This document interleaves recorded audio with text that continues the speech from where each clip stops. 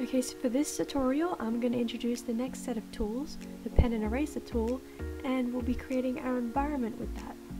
Now first up, the pen tool is used to create blocks from either clicking or dragging, and you can vary it between the two depending on what's easier. And then the eraser tool works the exact same way. You drag and hold, or you click away and it'll erase blocks for you.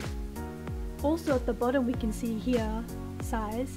This is where we can set the scale for our workspace. So just type any number into the X, Y, and Z scales and the workspace will adjust according to that.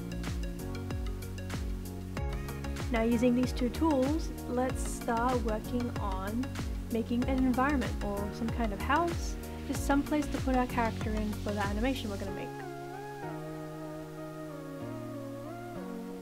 And then when you finish with that, you do the same thing, you hit save and then you publish it publicly so that we can access it later.